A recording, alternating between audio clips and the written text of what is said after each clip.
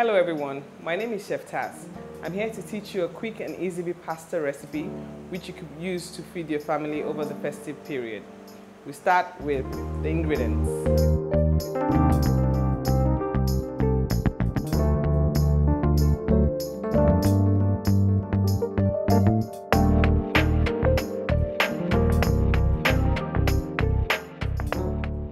You take your tomatoes, onions already chopped.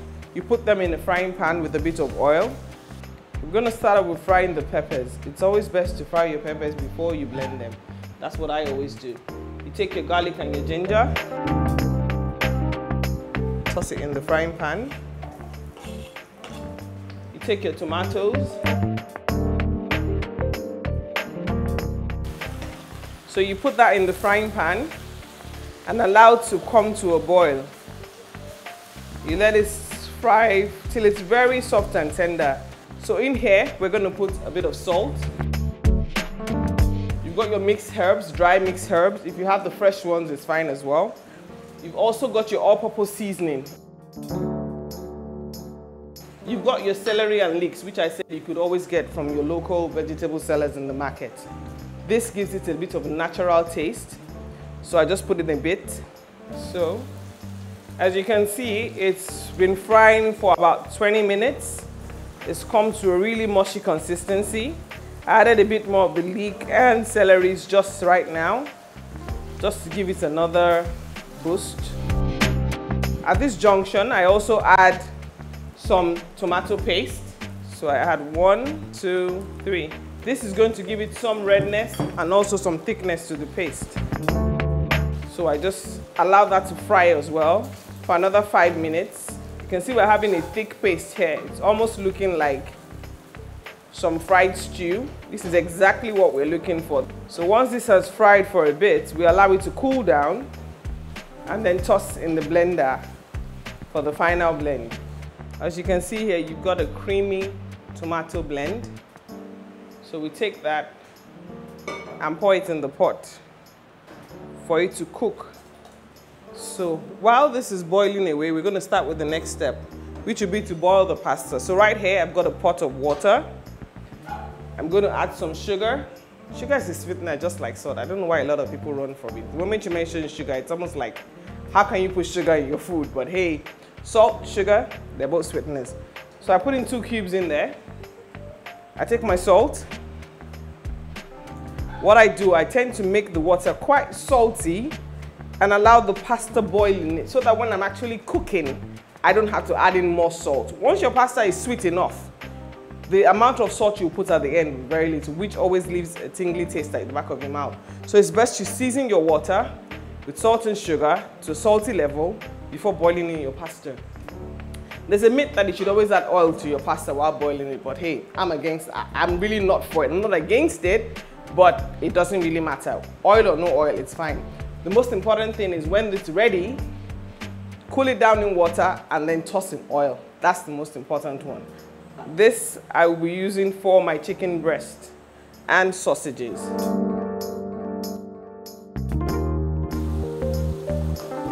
So add a bit of my complete seasoning to the chicken, a bit of dry chili flakes, but not too much since you've already got some pepper in the tomato sauce. I've got the mixed herbs, dry mixed herbs, put in there. I'm not going to be adding salt because the complete seasoning already has a bit of salt. The next time I'll be adding salt would be when I want to finish up both the pasta and the chicken at the same time. So I'm going to allow this to fry for a bit. Let me turn up the heat. And the water is boiling. It's almost coming to a boil. I'm going to take on the sausages. These are regular sausages you buy from your supermarket. You can cut it in any shape. Doesn't really matter. I'm going to have it a bit long, as against round and circles. I just want something a bit different. And I also add to the chicken.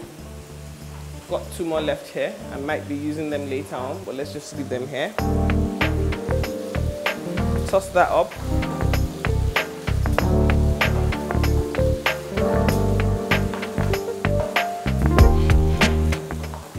want the chicken dry. Once it comes to, you can see that the color has changed from it being raw. Remember, it's still going in the tomato sauce, so you don't want it dry and crunchy. You still want your chicken juicy, soft, and melt in the mouth. So at this point, I'll be turning off the burner. Let me take down the heat rather. There. I've got my water boiling here, so I'm going to toss in my pasta. The amount of pasta depends on what you really want and how many people you're trying to feed.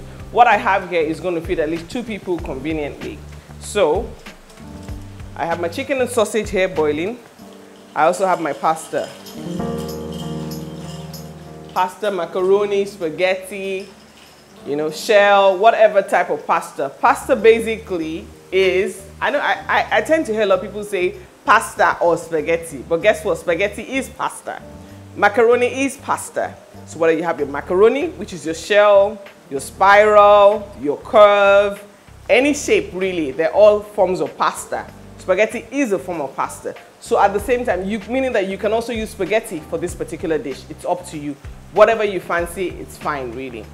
So right here, we've got our chicken and sausage sizzling away.